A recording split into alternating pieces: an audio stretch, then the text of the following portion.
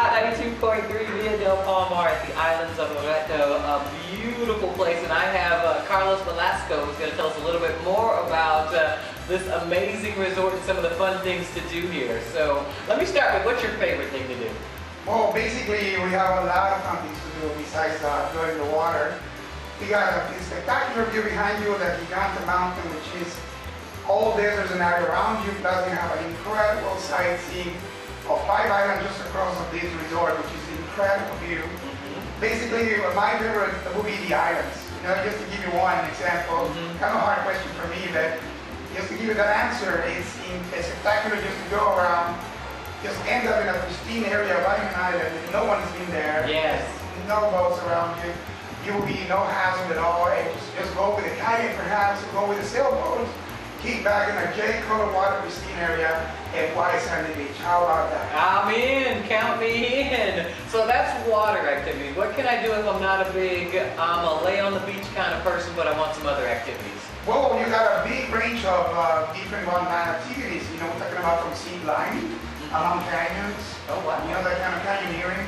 You do a little expedition out there, or besides you want to just check the culture of the area, which is incredible. You have missions. You know, missions besides that, you got cave art paintings are just dazzling. Just to watch, you know, the history plus the culture of the local place.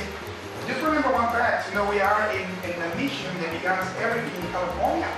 So basically without big reason, that fact actually we have a spectacular culture background from the food, ranging from ranches, you know, and desert expeditions that we do, that makes the whole stay here a fabulous place to explore, really. Well, I have had some amazing food, and not just at Via del Palmar, but also in town. I got all these raves about the chocolate clams, and we got a chance to experience that, and fish tacos, and just amazing seafood here.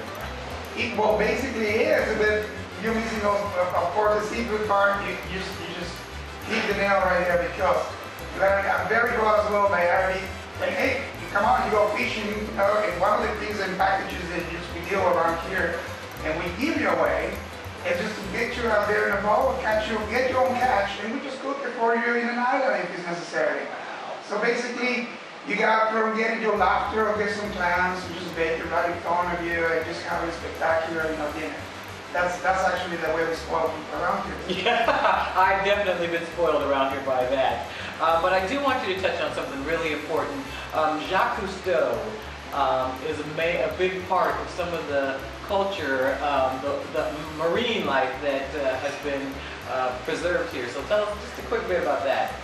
Well, basically, you just reach a very interesting point here, because many places around in tourism, we established already a park here in Loreto. We have a national marine park, which is protected. And Jacques Cousteau used to be favorite place. It used to be over 6 months sometimes just researching the area. It was just taken by the moment and say, we don't need to go anywhere else really in the world. We have everything we need.